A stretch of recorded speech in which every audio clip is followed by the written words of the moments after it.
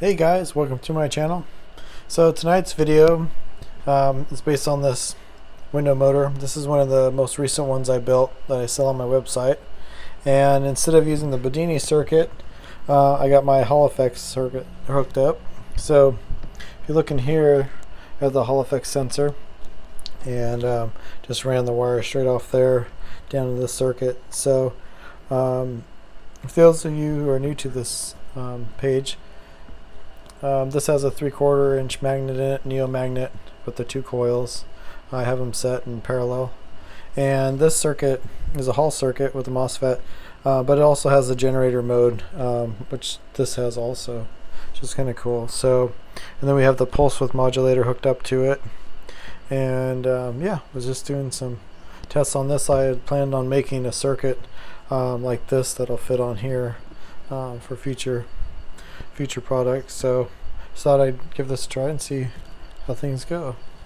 So right now we just have it on regular SG output. We just turn this on and it actually starts running if it's at the perfect timing. So you could see this is all pulse width, so you could actually make this motor do that with the Bedini circuit if you get the resistance right. But yeah, so right now no load, and we have the output coming over here going to this big cap. This is 833,000 and all in parallel, and then it's dumping here with a 15 volt trigger zener, so about 15.5 volts that fires. Right now the power is so low that it's doing like a half fire. So we're going to do is start turning this thing up.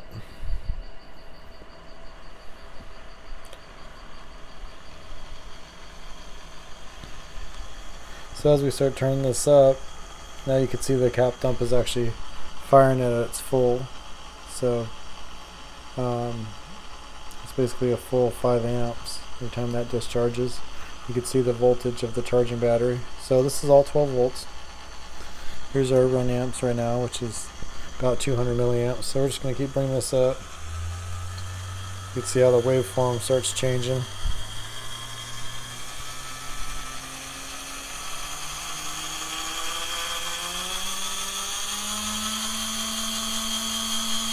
So that's full at 12, so we're using about a half an amp, and then this is pulsing a little slow. If we actually back this off a little bit right there, then it'll actually start running the cap dump better. But it needs a load, so we're going to put a down. But if I just load this by hand, see this cap dump starts firing good. So let's turn this down and put a load on this thing. These circuits, they tend to run better when you have a load. Just running at idle speed and without a load doesn't always have very much output. So let's kick this back on.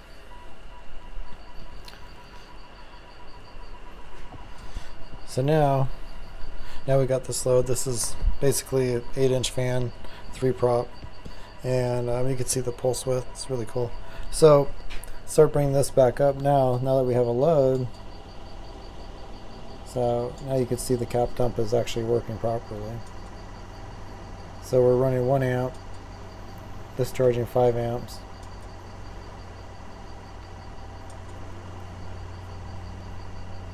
So about every 3 seconds we're getting 5 amps, and then we can keep bringing this up. So at full power, you can see it has a nice little H. And actually at full power, the cap dump doesn't work the best, so we actually want to back it off just a little bit to where it chops it up, and we could actually tune it for the best. It's about 1.5, you get the best return of the energy.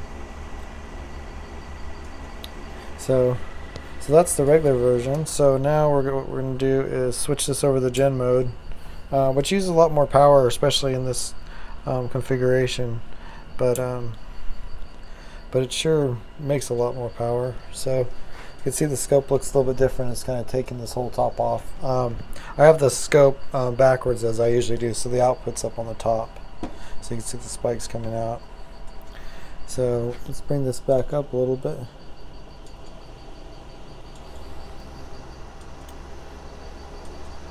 So at 2 amps we could do quite a bit of energy return. It's about every second and a half. We could bring it up full power. About 3.5 amps there. But like I said, when it's like this, it doesn't charge the best. You want to back it off just a little bit at 2.5, and then you get a lot of charge in there, maybe even 2. So you can still run the load, still has power, and you get a lot of energy back, which is really neat. So you can see that battery's bouncing up good. When we started, it was 12.2. So with the generator mode, if you're using a cap dump, you really want to keep the voltage low on this. You don't want to charge it up to like 20 volts because it'll make your motor surge a lot. So keeping it at like 15 volt discharge works really well for the generator mode. So yeah, be cool. So thanks for watching, guys. If you have any questions, just leave them in the comments.